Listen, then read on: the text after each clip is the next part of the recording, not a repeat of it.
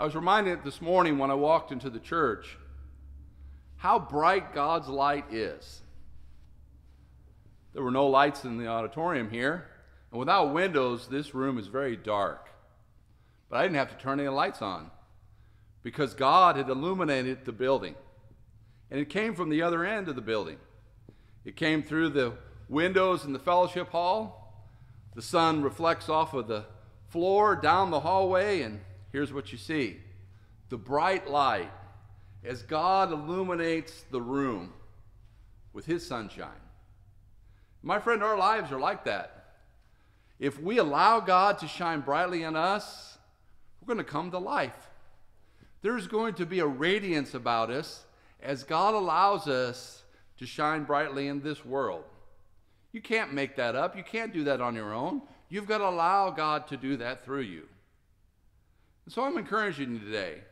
Open your mind and your spirit and allow God to fill you. Allow God to come inside and shine brightly through you.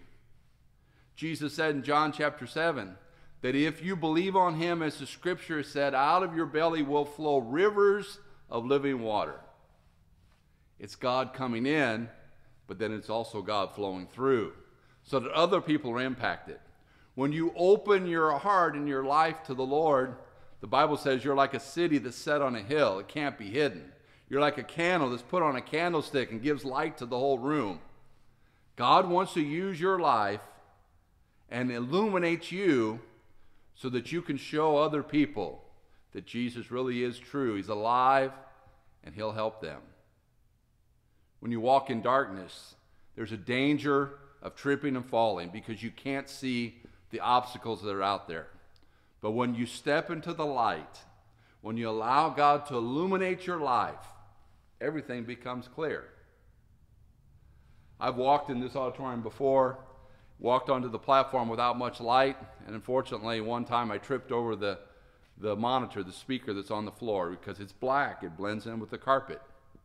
You can trip on things when it's dark because you can't see them. My friend, this world is very dark right now. If there ever was a time we needed the light of Jesus to shine in our lives, it's right now. So ask God in. Allow God to fill you with his Spirit. Allow God to illuminate your pathway so that you can see clearly. His word is like a lamp unto my feet and a light unto my pathway.